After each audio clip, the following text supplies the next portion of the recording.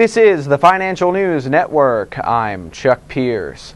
The S&P Case-Shiller Home Price Indices for April, released today, showed the first price increases in nearly 8 months. The 10-city composite index was up 0.8% in the month, but is down 3.1% from a year ago, while the 20-city index rose 0.7% but is down 4% from April 2010. 6 of the 20 cities, Charlotte, Chicago, Detroit, Las Vegas, Miami, and Tampa, hit new index lows in the month, while 13 cities showed a month-over-month increase. David M. Blitzer, chairman of the index committee at S&P Indices, said, quote, "In a welcome shift from recent months, this month is better than last.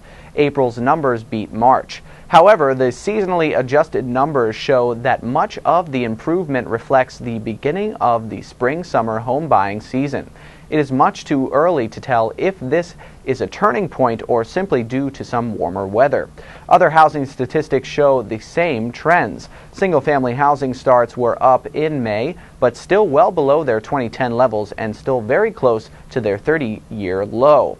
Existing home sales rose in May, but are still about 15% below last year's pace and about 35% below their 2005 pace.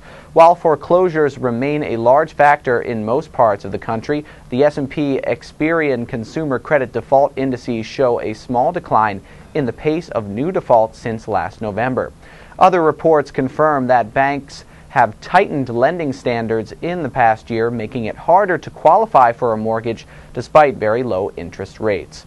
The average home price in the U.S. is back to levels they were at in the summer of 2003. From their peaks in June and July of 2006 through April 2011, the 10-city index has declined 32.6%, with the 30-city index off 32.8%.